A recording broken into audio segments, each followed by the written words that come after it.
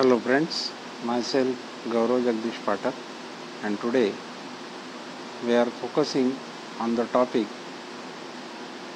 in engineering thermodynamics, and the name of the topic is thermocouple.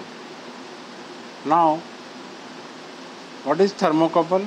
A thermocouple works on the principle of Seebeck effect.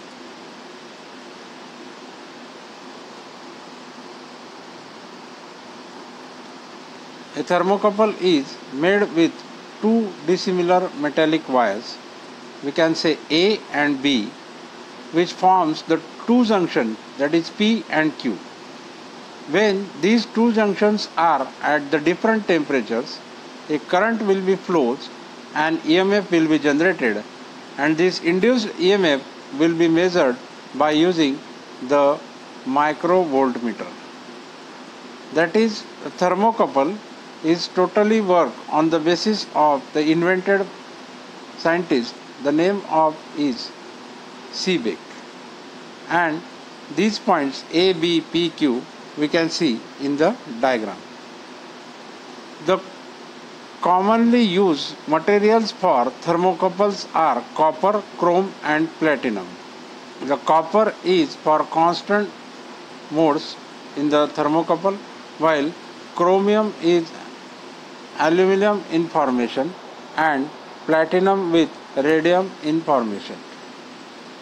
In front of your screen you may see the line diagram and arrangement for thermocouple, where the heat source is there in the left side, and on the heating source there will be the measuring junction, that is hot junction T1 tap. The voltmeter is adapted on the both side junctions at the top of the circuit, while as the reference junctions T2 is exactly on opposite side of the hot junction. Now, for connection of these, the dissimilar metal wires are connected throughout the loops. As the source of heat continuously giving the heat to the junction, it will get heated and heat will be flow from point P to point Q through the path A to B, and this is the effective temperature in which we can calculate the volt transformation with the voltmeter. As the wires are made up from different metals, that's why the induced EMF can be measured with the voltmeter. Mercury in glass thermometer type. In this type, the change in length of mercury column inside the evacuated glass tube is the thermometric property.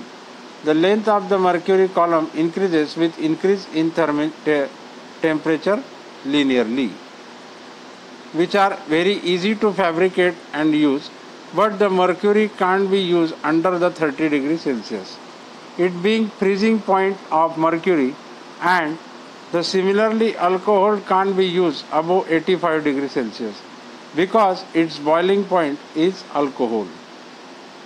Now, in front of your screen you may see the liquid mercury into the alcohol, and the bulb is covered with the total liquid mercury. The scale, which can be easily seen visually with naked eyes, is provided on the top of the glass, while the narrow tube is inserted, which is directly connected to the liquid mercury alcohol scale. The whole cover is covered with the help of glass, and the total arrangement we can say as the thermocouple. Now, what is pyrometer? The pyrometer is the measures the temperature of an object by measuring the thermal radiation which is emitted by the object. The thermal radiation emitted is proportional to the temperature.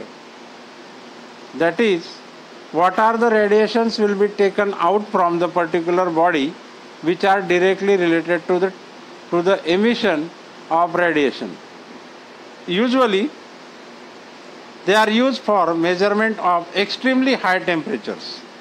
In industrial processes, as well as in many applications, the temperatures even into the furnace side of the industry, the temperatures are above 1500 degrees Celsius. For that, radiations are measured with sensors and scale electronics devices, and that's why the pyrometer is one of them. In general, they are used for measuring of a optical system and detector system, that is encoding and decoding system is there. As we already say, the various higher temperatures are required for pyrometers, and for that no man contact will be required. The pyrometers are called non-contact types thermocouples, and the thermodynamic temperature scales are you may see on your screen. That is the temperature on the first column in Fahrenheit, starting from minus 460 Fahrenheit, 32 Fahrenheit, 68 Fahrenheit to 212 Fahrenheit, and Rankine and Celsius conversion with the second one another point are given, that is in Celsius to minus 270 degrees Celsius, 0 degrees Celsius, 20 degree and 100 degrees Celsius. At that point the level and temperatures of water are given, that is on absolute zero temperature, water freezing temperature, room temperature and boiling temperature of water are shown into the diagram. Now, ideal gas temperature scale, it is the empirical scale thus developed based on the constant volume gas thermometer, and it is commonly referred as ideal gas temperature scale. The graphical representation of for the particular stage is shown in figure. This is all about the thermocouple and various thermometer use. We will see another topic in next video. Thank you friends. Thank you very much.